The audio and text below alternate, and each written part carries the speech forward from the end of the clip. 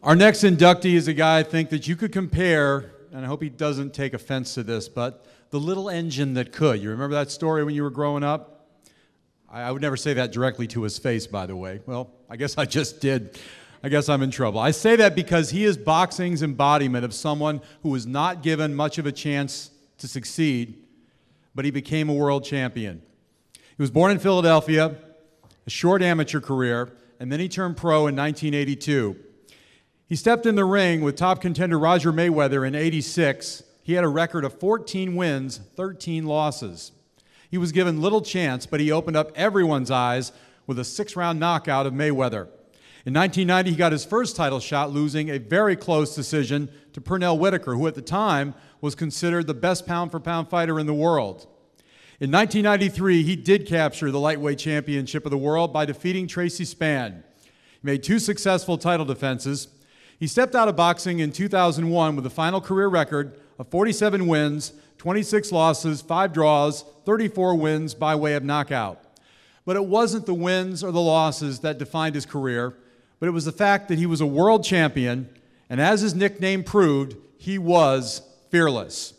It is my honor to welcome to the Florida Boxing Hall of Fame class of 2011, the former lightweight champion of the world, Freddie Pendleton.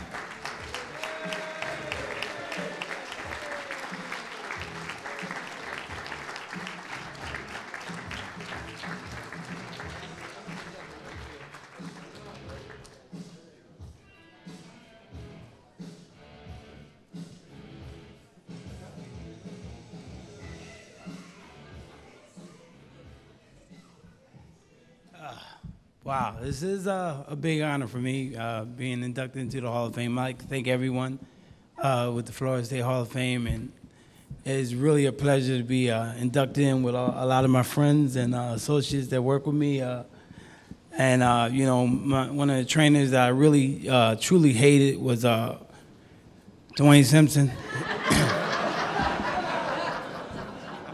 Here's a guy that, you would think that he was beating me up in the corner. He's screaming, swinging. He's telling me do this, do that, and I'm like, Dwayne, slow down, please. And when I finally knocked the guy out, he runs up and slaps me. I guess that was congratulations, from Dwayne. But I had a great career. I had a lot of ups and downs, but it was worth every minute of it. And this is a real big deal for me. And my son's here. I'm glad to, say I'm here with my baby boy, and my friend Chaffee Fields is here, former 49ers NFL star. And it's just a great thing. And it's really touching for me to be here with all of my friends and inducted in with a lot of people that I've known and have dealt with throughout my career. And I'd just like to say again, thank you. In 1990, Pendleton fought Pernell Whitaker for the WBC and IBF lightweight title, and the fight went the distance. He finally captured a world championship in 1993 with a win over Tracy Spann.